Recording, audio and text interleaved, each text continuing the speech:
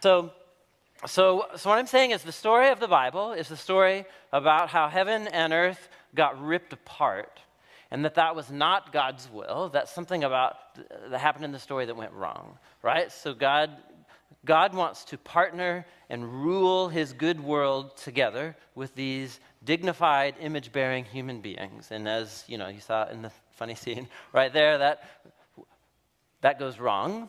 Not because something was wrong in the way God set up the deal, it's because something went wrong inside of human beings, right? There's this urge to not trust God's definition of good and evil, and to seize autonomy and independence, and to define good and evil as I see fit, and to define it for ourselves. And here's what's crucially important, and this is a very simple way to think about communicating this, and why this story is wrong. If you look at the first sentence of the Bible, it says, in the beginning, God made heavens and... What does it not say? It doesn't say, in the beginning, God made heaven and earth and hell. God didn't make, whatever hell is, God didn't make it. It's nowhere to be found on page 1 of your Bible, right? What God made is heaven and earth, and what does God think about it? It's very good. It's very good. So whatever hell is, it comes into the story later. And if you're familiar with the story, how it works, hell, or evil, or sin, the various names that it's called in the Bible, is something that humans have created by our decision to seize autonomy from God. Now, how do I know that hell is an appropriate word to talk about this? Jesus' brother wrote a letter that's in your Bible, right? It's called the letter of James. It's very interesting. And Jesus' brother, who he hung out with Jesus a lot, I'm bound to trust the man when he says he's representing the teachings of Jesus. James talks about in chapter 3, he talks about the power of the tongue, and how the human tongue has the power to bless and praise God, the Creator, but at the same time, the human tongue has the ability to gossip about people, and to tear down their character, and to speak ill and poorly of them. And James says this, it's flabbergasting. He says, when humans do that with their tongues, he says their tongues are lit on fire by hell. Are you with me? Now, what are the implications of that? The implications that hell isn't just something about like the end of the game. Hell is a reality that is present now. It's a reality that humans unleash on each other and on God's good world to ruin and destroy relationships and to destroy people. Hell is something that we have created on earth.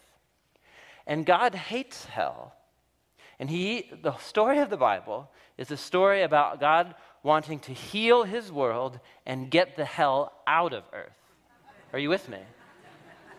That's the story of the Bible. God hates hell because hell is about the unleashing of selfishness and evil and the breakdown and the degrading of dignified, image-bearing human beings. That's what hell is. And the book of Genesis tells the story of Genesis chapters 3 through 11, known as the story of the fall. But that's what's happening. It's humans unleashing hell on earth.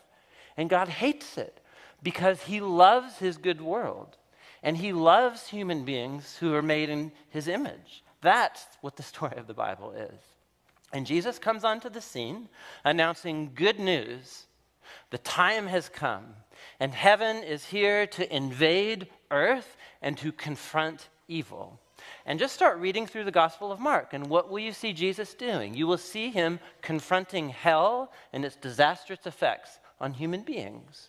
And it takes the form of him casting evil, personal, spiritual evil out of people. It has to do with Jesus confronting the breakdown of human relationships. Go to the Gospel of Matthew and listen to how Jesus talks about hell. And here's the context in which Jesus mentions hell. Jesus hates hell, and he hates what hell does to human beings, and he hates where it leads human beings on a path.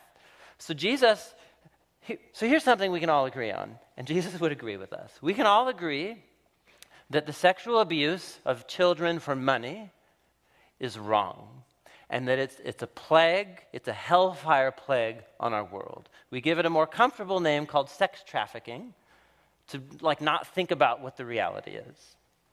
We hate it. We want it gone from our world. God also hates sex trafficking. Jesus hates sex trafficking, but he actually takes it more seriously than we do. Because see, we want to get rid of sex trafficking. Jesus wants to get rid of lust from his world, right? He talks about the root desire to use another human being for my personal gratification. Jesus is more serious than we are about evil in our world. See, we look out at our world and we see the ravage of racism and genocide that has resulted in recent history. We want that gone from our world. Jesus also wants that out of his world, but he's even more serious about it than we are, right? Because he doesn't want to just get rid of racism, right, and genocide. He wants to get rid of pride and contempt and rage from the human heart. Are you with me?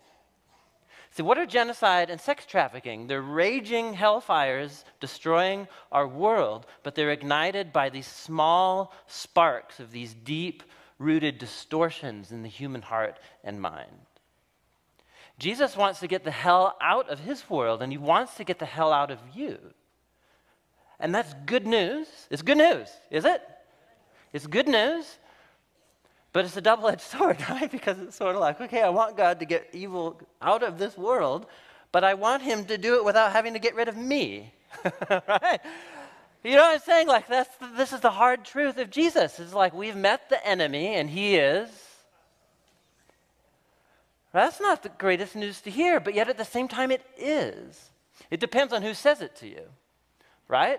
If somebody who's intent on mowing you down with an M16 thinks you're the enemy, that's bad news.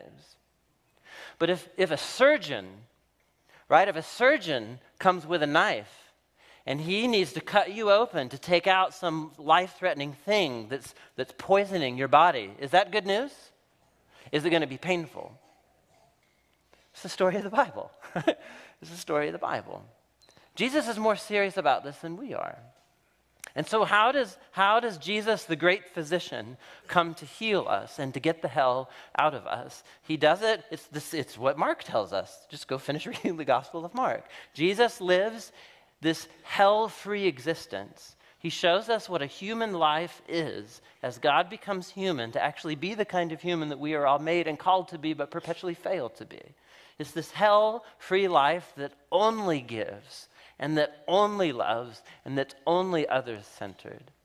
And it's so offensive and so scandalous and so repulsive to those around Jesus and what he calls out of people and how he calls people out for their religious hypocrisy and their pride and their rage and their anger. It's the paradox of the gospel, is that God so loves and is committed to his broken world ruined by the hell that we've made here. He actually allows the hell that we've created to overwhelm him and to destroy him. Right? He allows the hell that we've created to exhaust its power on him.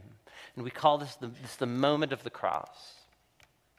And the moment of the cross is the healing, it's the paradoxical death and resurrection of Jesus and the death and resurrection of our world. Are you with me? In Jesus, the whole train wreck of human history and its consequences of evil and of sin exhaust its power in Jesus' death. But because this God is so in love with his world and with these compromised, fractured, image-bearing human beings, he will not let hell get the last word.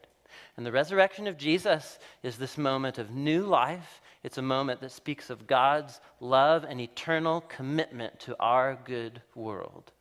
And the resurrection of Jesus represents this offer and this opportunity of life, of a hell-free existence in the present and on into the future. You guys with me here? Repent and believe the good news. God wants to get the hell out of you. And that's the best news, right? It's the best news you could imagine. And it's also hard news to hear.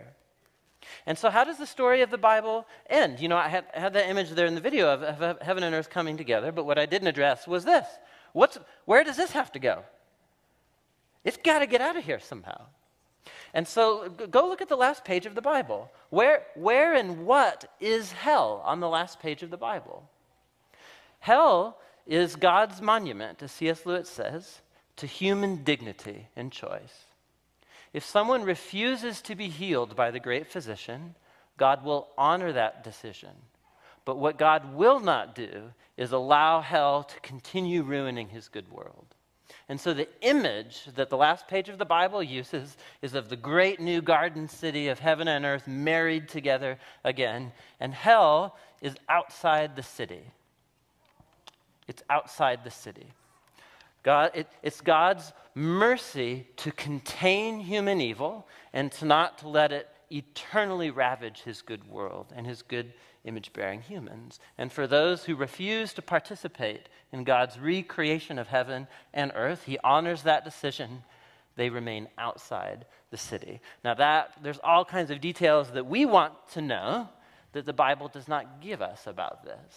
What it does is it tells us good news about the person of Jesus. It tells us that Jesus is so committed to getting the hell out of his world and out of you, that he lived for you, that he died for you, and that he was raised for you. Turn to him and believe the good news. How you guys doing? This is the story the Bible is telling. And it's at the same time a challenging story that will still be challenging and offensive and difficult to talk about. But I'm telling you, it's a compelling story. Because your friend who doesn't believe in Jesus also wants this. Are you with me? Your neighbor wants the same thing that God wants. Are you with me? Right? Now that's going to involve a whole lot of conversation, but this is a compelling story. If we can help ourselves understand it. And you will not be compelled to share the story personally unless you actually experiencing the loving, healing power of Jesus begin to remove the hell from you and to give you new life.